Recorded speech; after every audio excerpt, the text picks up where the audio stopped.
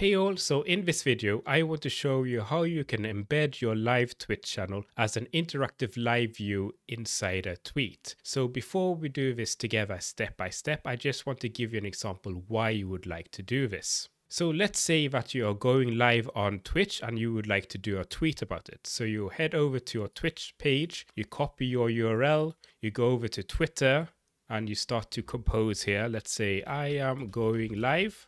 So this is just an example, and you paste in your Twitch URL and you tweet it. So the people who see this tweet will see this, and if they click on it, it will open up and go directly to your page. And this works perfectly. However, let's say you instead did a tweet that looked like this instead. So I'm going to do a new tweet here. I am going live. But I'm going to paste in a very specific URL here instead. So the tweet looks like this now. It's a bit different because as you can see, it's a different image. But if you click on this, it will actually open up your stream. So as you can see, I'm offline here now, so it's not super interesting. However, I did see that Carnage is on. So let's do another tweet here. I am going live. And this URL targets Carnage stream instead. So as you can see, I have another image here. And if I click on this here now, we will see that Carnage is here live. And as you can see here now, we do get a preview of the live stream in our tweet. So in this video, I'm going to show you how to do this step by step so you can do your own live preview tweets for your own Twitch channel. So as usual, there is a link in the description beneath this video, and if you click on that link, you will come to this page where I have created a wizard that will actually do this for us. So what we're going to do here in this video is basically go through this step by step together. So the first thing here is that we need to specify our Twitch channel name. However, as you saw, my Twitch is offline right now, so it's a bit boring if I take my own Twitch channel. You should obviously take your own, but as an example for this video, I'm going to stick with Carnage and put in his stream here instead. Next, we need to specify a page title, and page title here is basically whatever is written here in this live view.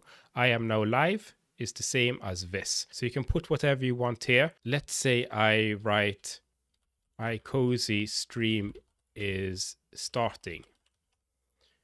Then you need a page description, and this is basically whatever is written down here on this section. And here you can write whatever you want to as well. But in this example, let's say we are going to write, it is Spooktober. So let's play some horror games. The next thing we need to do is to specify an image icon, and this should be a square image. And it is basically, if I reload this page here now, it is basically this image here. So let's just upload an image here. Bonk. And then we need to enter this super secret password. And if you don't know what it is, just click on this link here.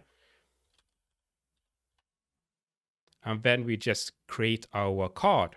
Okay, so as soon as we've created our card, we can immediately use this in a tweet. So this is the URL for our card here. So I can just press copy URL, head over to Twitter, do a new tweet. And let's say I'm going to write, I am starting soon. And you paste in this URL here and let's tweet it. And then you will see that it will be a live preview if I open up. As you can see, the live preview is here.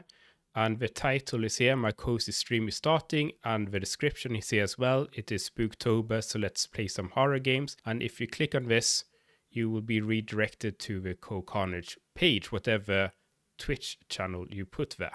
So if you don't want to create live tweets just to play around, you can actually use something called the Twitter card validator. So if you just click on this link here, it will open up Twitter's card validator. And here you can paste in the URL and you can see a preview of how it would look like if you were to create a live tweet. Okay, so let's head back to my website here. So on this page, I've also included some other advice. For example, if you don't want to use my domain, you can use the bit.ly URL shortener or the tiny URL shortener here. And there are some examples on how to use it here. And if you own your own domain, you can basically do your own 301 redirect towards the URL and it should work as well. So this was a quick video on how to create your own live preview inside a tweet. So as always, if you liked the video, give it a thumbs up and I'll see you in the next video.